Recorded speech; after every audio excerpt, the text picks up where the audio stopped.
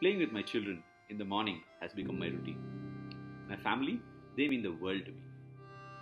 In these testing times, we've come to realize how uncertain life can be. In order to equip my children for such uncertainties in life in the future, I need to start preparing them today. Having been a sportsman, I've always had to follow strict disciplines and extremely strict routines all through my life. I'd like to inculcate such values in my children starting today. Eating good quality healthy food, exercising regularly are some of the smallest steps I'd like to start taking for them today. This apart from securing them financially.